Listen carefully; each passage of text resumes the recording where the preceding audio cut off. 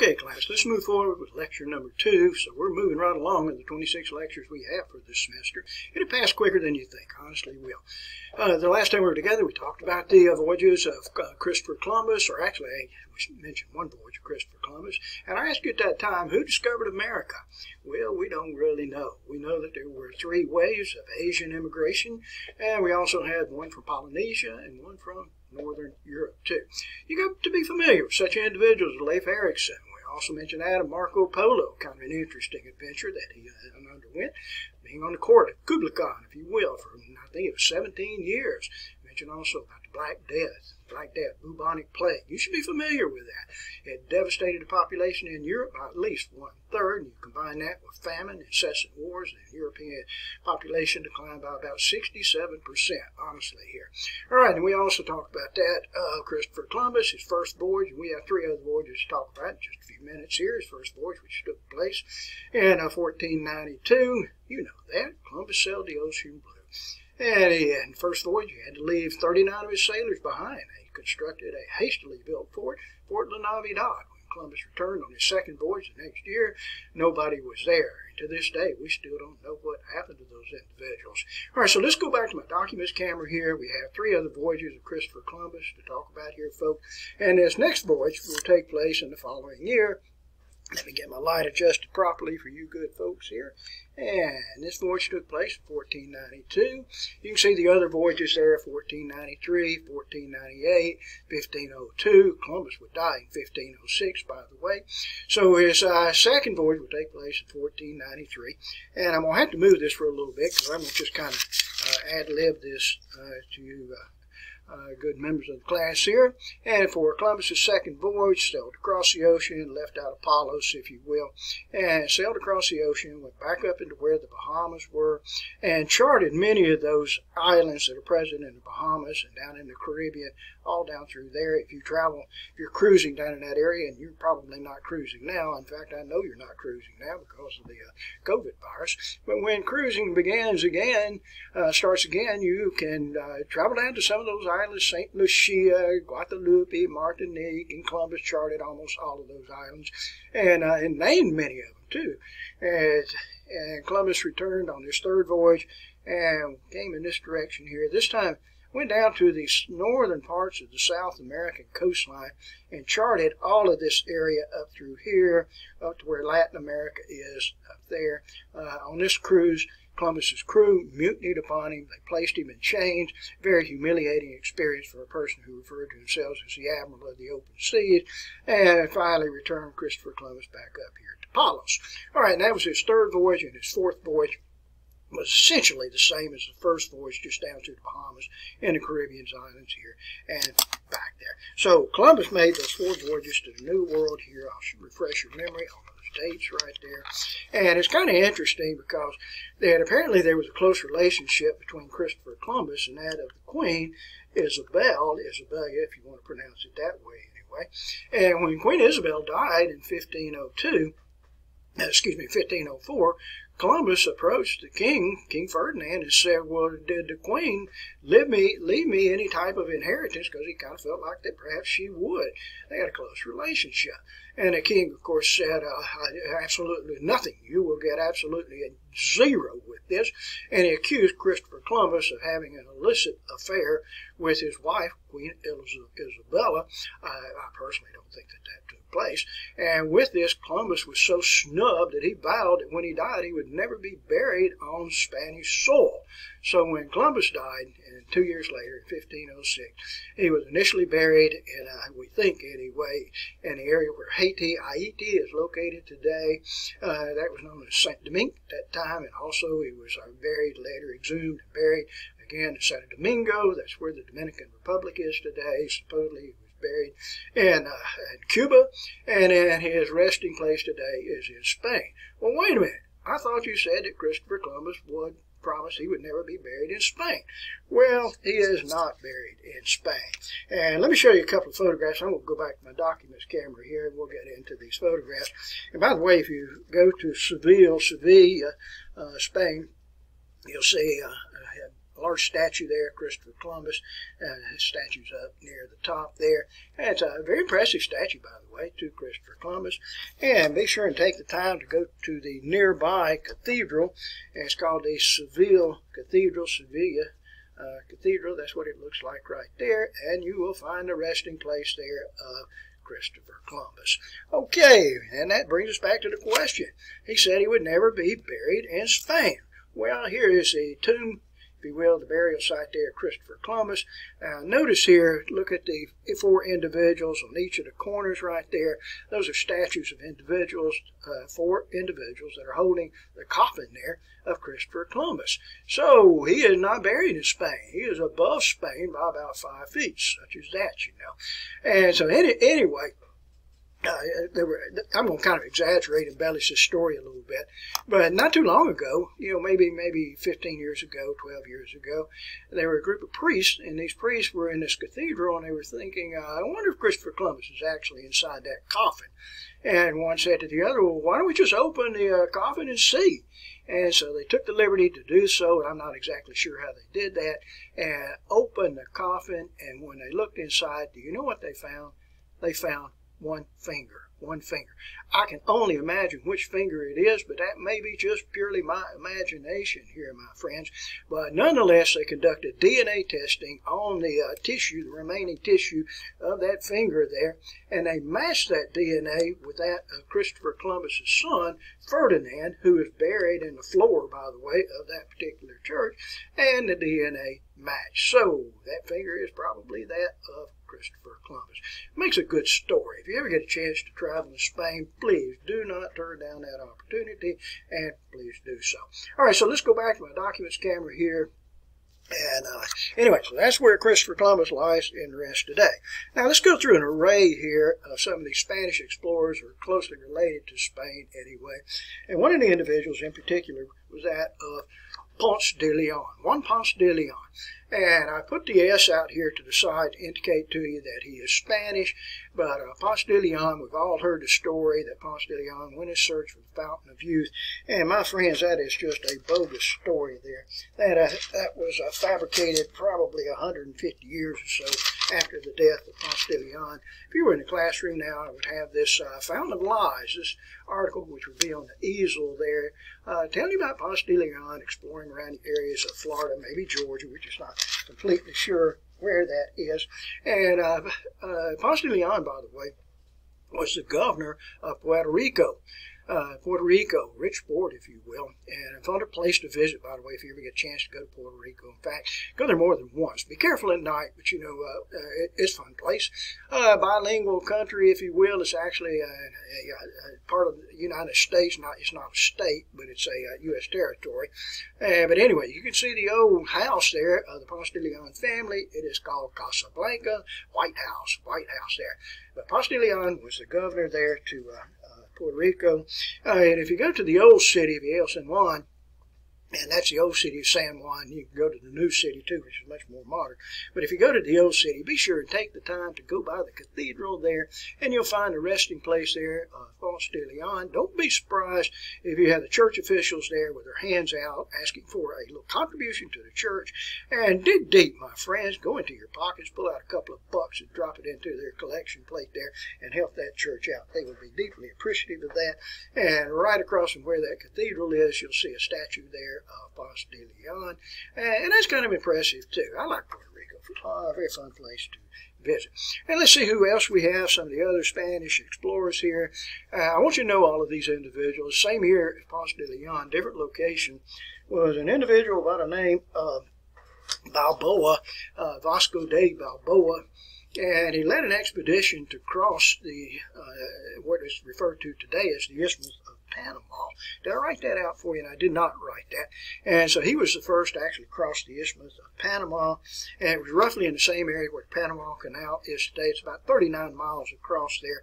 Let's see if I can move this over a little bit. And it was in this area, which is, I can't see where I'm working from, in this area right here where my pencil tip is, right there in that narrow isthmus there. If you go to Panama today, it's a beautiful country. I'd love to live there. Quite frankly, and a very clean country for the most part, but it also has a lot of poverty. Just don't be surprised with that. And if you go to Panama today, the type of money that they use is called a Balboa. And here's a coin. I don't think the lighting will be very good with this. I'm trying to get it adjusted here. If you were in class, I'd pass this coin around, which is called a Balboa. And you can see the likeness there of Balboa. He's wearing a Spanish Conquistador helmet. And like I said, you can't see that very well. But that's Balboa. Very popular individual. If you're going through the Panama City, and I'm talking about the real Panama City, not the one that's down in Florida, you'll see this huge statue there of Balboa. Unfortunately for Balboa, he was accused of treason, and he was executed. And there was trumped up bogus charges against him, by the way. So, you need to recognize this, Balboa. And by the way, if you're in Panama, U.S. dollars, that's the currency that is used. I said the Balboa is used, but it will be used very, very rarely. The Balboa is the official currency of Panama, but you'll find U.S. dollars is the currency that's passed around. Another individual is that of Ferdinand Magellan. Now, I'm going to change the pronunciation there. Whoa, there goes my book here, folks, so I cannot use that anymore for the time being. But let me go back here so you can see where Ferdinand Magellan, how to spell his name. Now, Ferdinand Magellan, by the way, is Portuguese, but he is sailing under Spanish flag. He's Portuguese, sailing under Spanish flag. And anyway, he's going to lead this expedition. It's going to go out of Spain, and we'll cross the ocean. I'm trying to get things adjusted here, so bear with me for just a second here. And trying to relocate my page. But anyway, we'll sail across the ocean. We'll have with him 265 sailors. We'll have 5 ships. And let me try to get myself back on track here, good friends here. And we'll try not to have another catastrophe like I had that second ago. But anyway, where his expedition will go from is out of Spain here, and we'll go down the South American coastline, and we'll actually chart all of this. We'll enter all these little coves, harbors there, Rio de Janeiro, going on down here. You can't read this very well here, but a place which is called Montevideo, Buenos Aires, and like I said, he had 265 sailors with him and 5 ships. Went down through this area here, down to the very, very southern part of South America itself, and crossed through what bears his name today, the Strait of Magellan. And by the way, notice all the fires that were present up here in the hills, which were above the strait. And so he named that area, he called it the Tierra del Fuego, the land of fire, the land of fire. I mentioned that to you the last time that we were together there. All right, now, where Magellan, and actually his name should be pronounced Magellan, and most Americans do not pronounce it that way. We call it Ferdinand Magellan, but it's actually Ferdinand Magellan. And when he passed through, he entered into the Pacific Ocean here, noted that it was so calm, and he named the Pacific Ocean, for that, the Pacific being calm, such as that. Balboa had previously named this area, he called it the Mur de Sur, the Sea of the South. And so the name was now changed here, and for Magellan, will now go across the Pacific Ocean. Now, when you travel down here to the southern tip, and this is not where Magellan actually went through, he went through the strait. If you go through the southern tip here of South America, you'll find where Cape Horn is located today. That's what Cape Horn looks like. I'm telling you, it's like being in one of the levels of Dante's Inferno. It's like being in hell, other than it's extremely, extremely cold, and the winds buffet you at about 60 miles per hour, all you hear. And pardon the theatrics here, folks, but all you hear is just it sounds like a tornado, hurricane passing over you. I apologize for that. I'll try not to do that again. And for Magellan, he will now cross the ocean here, the Pacific Ocean. Let's go to the other side here and pick up his voyage. Here's Magellan here with his 265 sailors and his 5 ships, and they will stop here in the Philippines in this area. Now, most of these Spanish individuals were very religious individuals, and so they were Catholics, and they would try to force Catholicism upon these natives of these various countries here, and often this would be met with resistance, and that is exactly what happened here with Magellan and many of his crew members as they went ashore here in the Philippines. You can read the article here. Ferdinand Magellan's overconfidence in technology prevented him from circumnavigating the world. And the natives that were there in the Philippines actually turned upon Magellan. They killed Magellan, killed many of his men, and I guess they probably destroyed some of the ships. But some of the men were able to return to the ships and board the ships, and some were not, of course, here. And they finally were able to reroute themselves. I've lost my pen here, folks, and make their way here across the Indian Ocean here around the Cape of Good Hope, and made their way all the way back here to Spain. All right, so anyway, and that's kind of interesting with that. I want to share with you a photograph here, and this shows you, let me get the lighting right here, showing you Magellan. This photograph was taken, and let me get the name right, Punta Arenas, Chile. Punta Arenas, Chile. It's down, very, very close to the southern tip of South America, by the way. But like I said, Magellan is a very, very popular individual here. Okay, so let's go back to my camera here, and I'm afraid to release my book because it's going to fall into the floor if I do so. So we'll try to, I better just try to keep this up here, folks. So a couple other explorers, and I identified this with F. Now, F indicates French. You probably figured that out already. And one of these explorers, I will not hold you responsible for him. His name is Giovanni da Verrazzano. For those of you that have traveled in the New York area, you probably have traveled across the Verrazzano Narrows Bridge. All right, anyway, it's part of the New York Marathon, by the way. And made this exploration up into that area in 1524. Not going to hold you responsible for that. Another individual French explorer. Here's the way his name is pronounced, Jacques Cartier, C-A-R-T-I-E-R, 1534, 1535, and sailed up into the area here of where the St. Lawrence River is today and laid claim to that for France. All right, the other individual down at the bottom here, and that's not his proper name.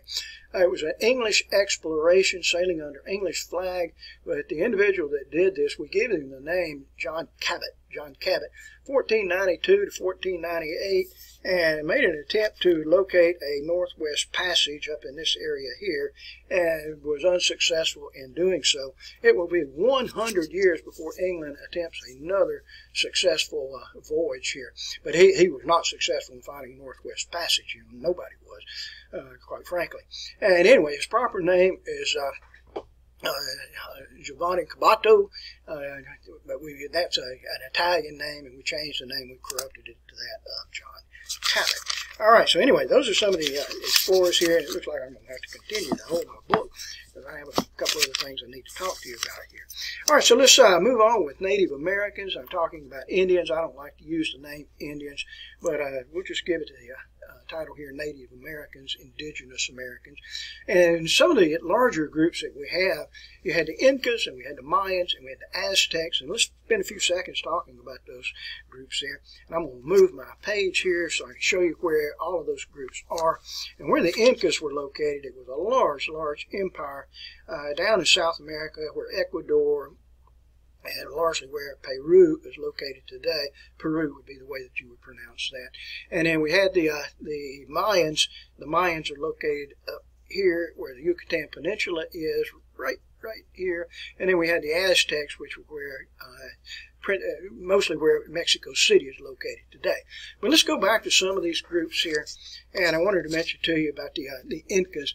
The Incas live high in the Andes, and when I say high in the Andes, I'm not exaggerating that. It is extremely, extremely high in the Andes. And in fact, you'll find yourself lightheaded if you go to some of the higher peaks there in the Andes. The Incas had a population of about 6 million, 12 million. I don't know exactly how many it was there. A sophisticated society. They did not have a written language, but they did have a decimal type system, kind of like using an abacus. They had paved roads. Some of those roads are still there today if you're traveling down in Peru, Bolivia. You can actually walk upon those paved roads, that date back, to the 1500s anyway. But anyway, the leader of the Incas was it was called the Inca, or the Atahualpa. It was a sophisticated population there. If you travel there today, you can go by such places here as Machu Picchu. So you probably have heard of Machu Picchu. It's a very beautiful place here. That's what it looks like right there. The Spanish did not destroy Machu Picchu. The word's down below that says the city of the Incas of Machu Picchu. by the way, but the Spanish did not find this settlement, so it was not destroyed. Now, it was covered over in jungle and vegetation, but it was cleared, and not too very long ago, quite frankly, here. Here's a couple of other photographs here showing you Machu Picchu. Some of you may have heard of Cusco. Cusco was the capital of the Incas. You can go there if you wish to do so. I forget what it is. I think it's about 13,000 feet in elevation. This is not Cusco. This is Machu Picchu again. You'll have to buy a ticket there, and it is very, very high up in the Andes. I'd say it's about 9,000 feet. We also had another group which were called the Mayans. The Mayans, which were in the Yucatan Peninsula of Mexico today, Guatemala. Fun place to visit if you go there. Before I leave this, I wanted to show you, I'm going to go back to the Incas for just a second here. And you can see typical Inca dress there from that lady, and also you see the llamas. And these llamas and alpacas, they're plentiful. You'll find them all over the place. All right, let's see what else we have here. And I mentioned to you about that of the Mayans. Mayans, a sophisticated population, maybe 1 million, don't really know. They had a written language. You won't be able to read anything. I mean, that language, or the writing has still been preserved to this day. And there are people that can't have deciphered this and they can read it, but you will not be able to read anything. What you're looking at here is one of the Mayan temples, which is located at Tikal. I don't see the name Tikal. It's Tikal if you care about that. That's the Jaguar temple, by the way. And here's another likeness of it here. You cannot go up that one. A couple of them where my finger is, let me find where I am right in here, in this area, you can climb that one, but the one which is Jaguar Temple there, it is off limits, and you will be arrested. You'll be detained there if you try to go up those steps. I wouldn't go up it anyway. You're going to kill yourself if you try to do so, and that's for your benefit, for safety purposes, to keep you from going up there. Practice human sacrifices with the Mayans. Pretty sophisticated society. I don't know if I mentioned this to you a second ago. Had a accurate calendar. Well, I don't know if it was too accurate, because they had predicted the world was going to end on a couple of occasions, and it did not end. And then we have another group here, and a group which is called the Aztecs. The Aztecs. Aztecs were around Mexico City, and a large population, at least 1 million there, perhaps more than that, led by leaders, the likes of such individuals as Montezuma, and you probably heard that name. Okay, if we go to the north, we have some other Native American populations here, and let me see if I can find this now. Now, those populations in South America, Latin America, and up near the Yucatan Peninsula were very, very plentiful, highly populated. But when we go to North America, you find the mound builders. Now, these mound builders, you've probably all been to Moundville, Alabama. If you're down around, shall we say, Louisiana, a little bit north of Louisiana, down at Natchez, you can find some mound building ruins there. But the largest settlement that we had in North America, and I want you to remember this, was a settlement which was called Cahokia. Here's what it looks like. And it looks a little bit like that today. It's not pretty like you're seeing right there. If you go to St. Louis and across the Mississippi River over into Illinois, if you'll travel about 5 miles, you'll come across Cahokia. Now, Cahokia had a population of about 40,000. So if you match that 40,000 up, and this was the largest North American, Native American populated region here of Cahokia, that's 40,000. And what did we say about that? The Incas, 6 to 12 million. You know, the Mayans, 1 million. You know, the Aztecs, at least 1 million there. Here's a likeness here of the state park, and that's what it looks like today at Cahokia. When I went there a few years ago, there was no charge for that. It was just a state park. And you can actually scamper up. You can go up to the top up here if you wish to do so, 100, 200 feet, something in altitude, something like that. Fantastic view looking over to Gateway Arch in St. Louis, you know. Interesting place to visit, by the way. All right, but it compares to nothing, you know, like that of Machu Picchu, you know, or the Mayan populations. Okay, we also have some cliff dwellers. And these cliff dwellers, such as what you see in North America around Colorado, in the Arizona, New Mexico area at the Mesa Verde. We translate that, it means green table. And notice at the top up here, this is just flat land, such as that. And then we have where they live is down under here. It's run by the National Park Service today. Always fun to prowl around with that. You know, there'll be a little charge for that unless you have one of the passes that allows you access to all of these national parks and national forests. National Park. Okay, so anyway, and that's another group here. So let's move right along here, folks. And some of the other fascinating and interesting factors associated with this. We had the Conquistadores. I tell you the truth, I think I can get by without having to hold my book, so I'm going to remove my book, and we'll pick up our subject here with that of the Conquistadores. It actually translates to mean conquerors. So if you see this word, conquistadores, it means conquerors. And the Spanish were very good with this. And I want you to be familiar with some of these individuals. In fact, I want you to be familiar with all of these individuals, unless I tell you otherwise with that. And we had one, and probably the most ruthless of these conquerors, a person by the name of Hernando Cortez. You'll see it. I have one of the video clips, deals with Cortez. He referred to as Hernan Cortez. He was the governor of Cuba. And notice the expedition date here, which is 1518. I'm looking around here for some things here on Cortez. And by the way, if you get a chance to go to Havana, Cuba, you'll find the old residence there of Cortez. But Cortez, his ambition was to actually conquer the Aztecs. Remember, the Aztecs have a population of about 6 million individuals. And so Hernando Cortez left out of the Cuba region on ships and was transporting an army of about 400 to 600, something like that. 400 to 600. And I've already removed my map, so you just have to trust me on this. And disembarked, if you will, at a place in Mexico today known as Veracruz. And when he got his 400, 600 soldiers off the ships, then he ordered the ships to be burned and destroyed, burned to the waterline. I wonder why Cortez would elect to do that, make that decision there. Nobody's going back. In other words, you're not going to mutiny on him. We're on a mission. We're going to defeat the Aztecs, and we're not going back until that mission is accomplished right there. Now, how in the world can we have 600 Spanish conquerors here defeating an Aztec nation of 1 million? It is impossible. It just cannot happen. I don't care if you have 50 caliber machine guns, assault weapons, or M4s, or whatever you have.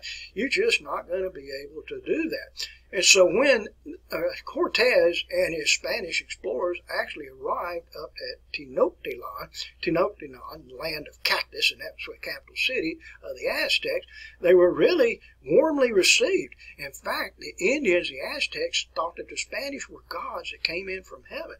You got to remember that the Indians and Native Americans have not seen horses. Horses went extinct during the Ice Age.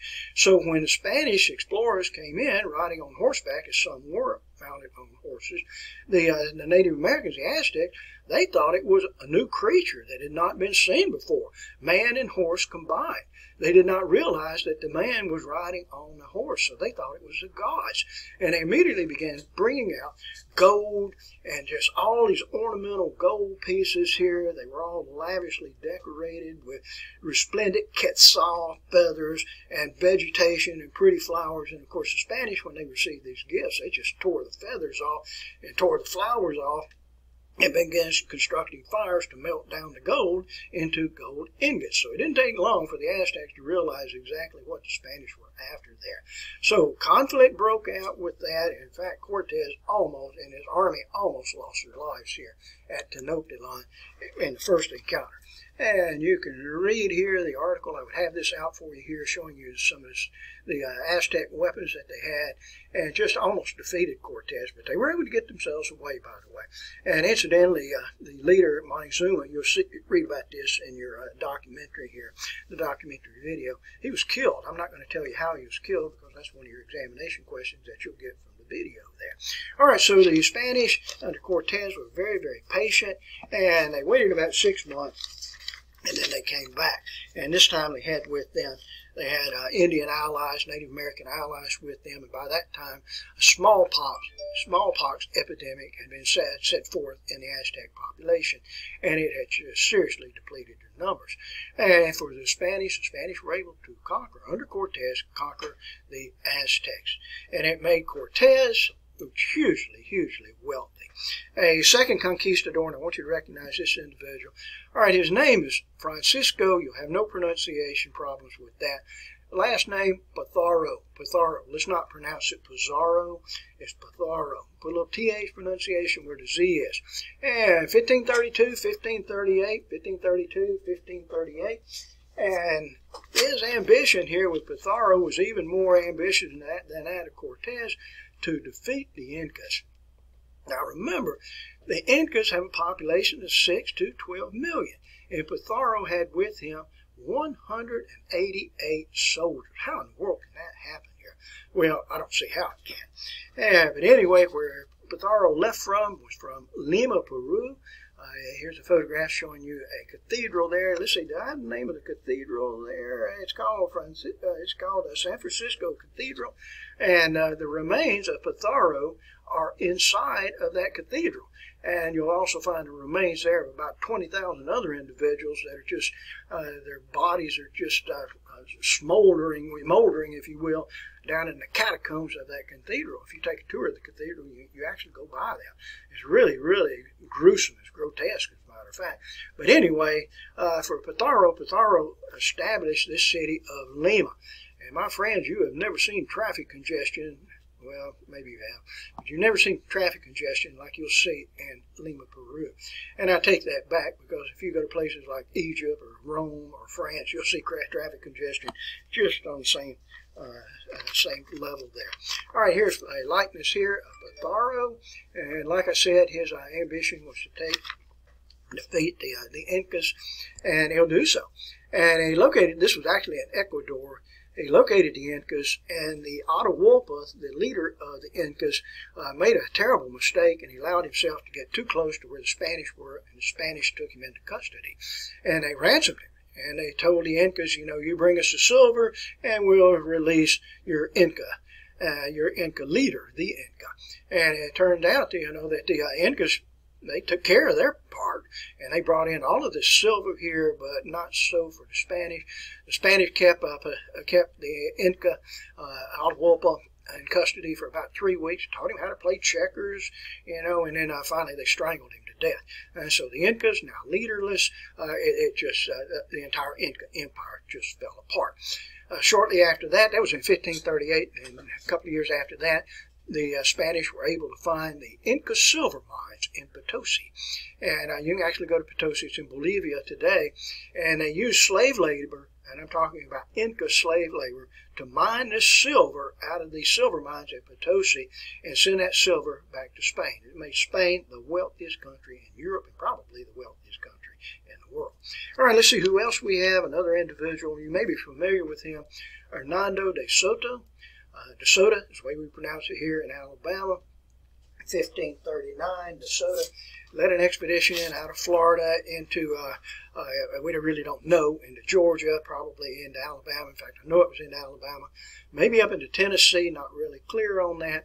The scribe for De Soto kept accurate records, but, we know, for example, today from the reading from the accounts there from De Soto, they marched 10 miles, they camped by a river, they crossed the river, it took 2 days to get across the river, marched 10 more miles, went between 2 mountains, but where's that? That could be any place, so we really don't know. So if you're traveling through Alabama and we see the De Soto Trail here, De Soto Caverns or something like that, that's just a name that's attached to that. De Soto may have been within 100 miles of that area, but we really don't know where he was. He fought a battle with the Malvila Indians. I'm going to go back to my camera here. And it was a very close encounter here. Fire and Sword's the name of this article. But anyway, the Spanish under De Soto were able to defeat Chief Tuscaloosa. Chief Tuscaloosa, at the Battle of Maldila. Very interesting here. A couple of other individuals we have. Francisco Coronado. Let me get this adjusted right here. Francisco Coronado made an attempt to open the southwest, try to find gold and riches down in the area of where Arizona, New Mexico, even north of that a little bit. Was able to, I think even as far as Kansas with that, was able to visualize the Grand Canyon, but found no gold, found no silver. That was in the year 1540, 1544. All right, so those are the Spanish conquistadors. Now, on the way, the Spanish will establish fortresses, create small towns, if you will. In 1565, they established the area of St. Augustine. I want you to recognize that. That is considered to be the oldest permanent European settlement in North America. It was established in 1565. I do not hold you responsible for dates, but I do want you to know St. Augustine was the first permanent European settlement in North America. It is located in Florida, not very far from where Jacksonville Beach is, not very far from where Daytona. It's a tourist area today. If you go there, be sure to take in the Castillo de San Marcos, the Castle of St. Mark. Is what it looks like. There is a little fee to go inside. You have to buy a ticket to go inside. I recommend that you just go up to the front gate, and you can look from the front gate and look into the interior of the fort. But if you feel so inclined to do so, you purchase a ticket and you spend the rest of the day there if you wish to do so. All right, so what is the first permanent European settlement in North America established in 1565? It is St. Augustine. All right, if we go a little bit further to the west, in 1595, an individual by the name of Don Juan de Oñate. Don Juan de Oñate. I don't have a good map here, my friends. I'm not doing well on maps today. So what I want you to do is imagine New Mexico. And for Don Juan de Oñate, he led a military force of about 500 soldiers, Spanish soldiers, and went into this area of the central parts of New Mexico, about where Santa Fe is located today, and they were able to subjugate the Pueblo Indians. Subjugate the Pueblo Indians. If you translate this word Pueblo, that translates to mean village. So these are the original village people. I know you thought that was a music group, but it's not. These are Pueblo Indians. And eventually we would have a Spanish force of about 2,000 that would subjugate about 30,000 Pueblo Indians here. And so that was an accomplishment by the Spanish, and I don't think it was an accomplishment in a positive way here. All right, so let's spend a few seconds here. What contributions did the Native Americans give to the Spanish or to Europeans? What contributions did the Spanish give to the Native Americans? And I'll go ahead and start with the Spanish. The Spanish introduced sugar cane. They also introduced bananas, and those are not native to Europe, by the way. They're native to other areas, but they were able to bring sugar cane and bananas into North America. In return, the Native Americans supplied the Spanish, or actually the Europeans, with Indian corn, which is maize, peas, beans, pumpkins, squash, tomatoes, zillions of types of potatoes, by the way. There are 50 varieties of potatoes that come from Peru alone. And Europe at this time was starving. So this is going to serve to feed the hungry mouths of many starving Europeans. Now, on the other hand, the Native Americans always came out on the bad side of this too. Diseases were introduced, and these diseases were European diseases. A number of these, we had smallpox. That was the most devastating of the diseases. The Native American populations just did not have the immunity to these European diseases, and it would just cause massive deaths here. Just to give you some examples here, Hispaniola, it's estimated that the Indian population declined from 1 million to 500. 1,500,000 due to the devastation of smallpox and other diseases such as measles. All right, so European diseases. And for the Europeans, for the Spanish were ruthless to these Native Americans. It was not uncommon. Had beheadings, impalings, burn at the stake here, cut the hands off and leave the hands just hanging by the skin to the individual. They tried to introduce Catholicism.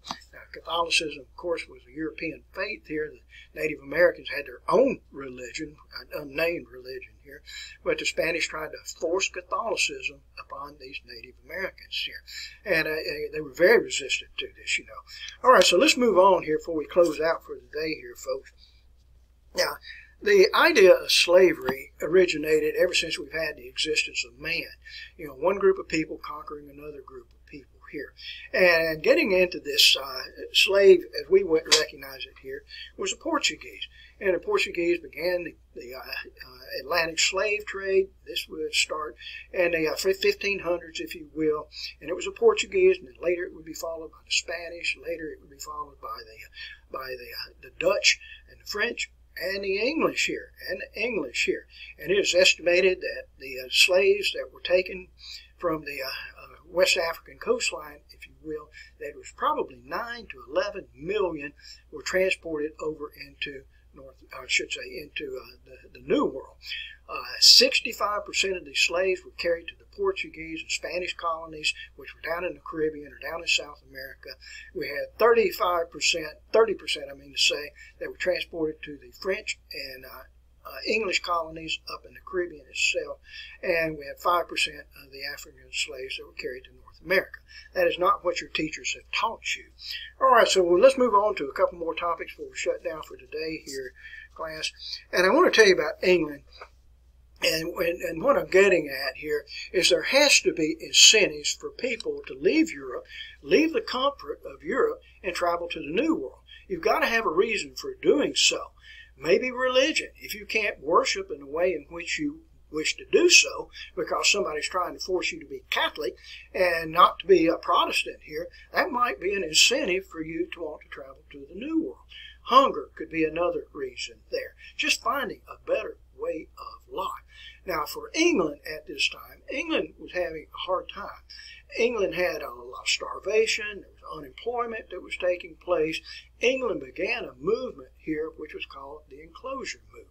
This was to support their most thriving industry, which was that of wool. Now, if we were in class, I would ask you, where do we get wool? Well, we get wool from sheep. So this means that if your number one industry is wool and textiles, you have to have a lot of sheep for that. So England began the Enclosure Movement. And let me show you what I'm talking about with this. In the Enclosure Movement, we're going to take valuable farmland and we're going to rock it in. We're going to make these walls around it, such as what you see here, 20 acres or so, and build these walls up to a level of about 3.5 feet. Just to the right elevation where the sheep cannot jump over it. They're still there today, too, by the way. If you travel through the English countryside, the Irish countryside, you'll see exactly what I'm talking about with these walled-in pastures here for sheep raising. That's what they still do to this day. Now, what does this do for growing crops? This means that the Enclosure Movement, we have to sacrifice farm area for raising sheep. So this meant that this would lead to more unemployment, this would lead to more starvation, and people are disgusted with this, and they're looking for a better way of life. And an individual who actually was an English chancellor, by the way, and he, by the way, got crossed up with Henry VIII, and he later went to have it to the Tower of London. They cut off his head. But Sir Thomas More wrote a book which was called Utopia, and it described a better way of life distant from that of England. It was an imaginary island that had been discovered by Amerigo Vespucci, in which it was a good place to live. And so some of the people, and this was written in Latin, by the way, people that were reading this were thinking, I can have a better place to live than in United Kingdom, in England at that time. And so it kind of one of those incentives here that's going to move people to search out to travel. Now, I want to close by telling you something else here. Now, you understand what capitalism is, and I hope you understand what capitalism is. I think it is a wonderful form of economic form of operation here, where we work for income, and we can spend our own income. But what if it wasn't that way? What if you, as an individual, that you were working for the nation? The nation is the principal benefactor, not you, not selfish you as a capitalist, but if you were a mercantilist, then the nation is the principal benefactor. So let's go back so you can look at the word here of mercantilism. So imagine this, that if you're in the English government, that if you can establish colonies elsewhere in North America or down in the Caribbean, then you can establish sugarcane plantations or banana plantations or coffee plantations, and then you could export those goods to other countries or even back to England itself. The nation is the principal benefactor. If we establish colonies, then the nation benefits from that. It is an economic principle which is known as mercantilism. Quite frankly, I am not a mercantilist. I am a capitalist. Alrighty, folks, that's enough for today. We've been at it for close to 45 minutes here, and I don't like to keep you that long, to tell you the truth, because you've got a bunch of videos to watch here. You also have a quiz to take, and you have some readings to take place with that. Stay with this. We have an examination about every 5 weeks. The lecture material starts mounting up quite quickly here, my friends. All right, thank you very much for your attention.